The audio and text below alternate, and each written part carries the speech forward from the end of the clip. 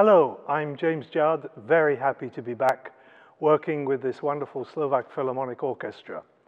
Do hope you'll join us on March the 3rd or 4th because we're playing a beautiful program, classical music.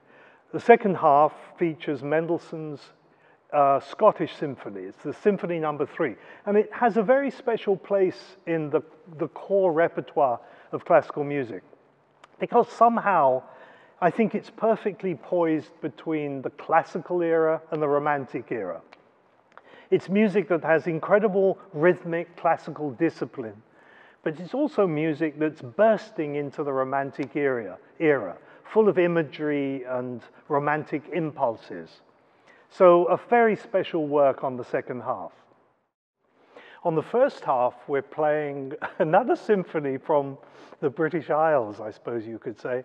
We're playing Haydn's Symphony 104, which was nicknamed, it's one of the London symphonies, and it was written for the famous Salomon Orchestra in London, and was a great success, the first performance. The first performance in London, I think Haydn himself directed it.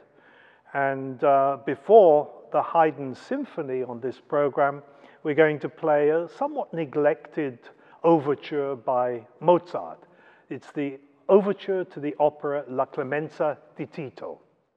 On March the 10th and 11th, do join us in the Philharmonic Hall to hear this gigantic and beautiful, profoundly beautiful symphony by Bruckner.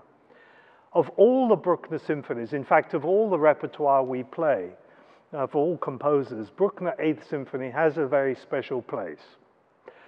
It's a symphony which has a great belief. It has a great belief in the human spirit. It doesn't matter whether, like Bruckner, you were a great religious believer.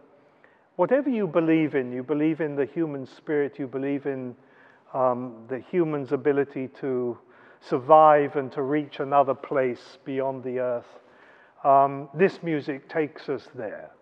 Has one of the most beautiful adagios, slow music in all of music.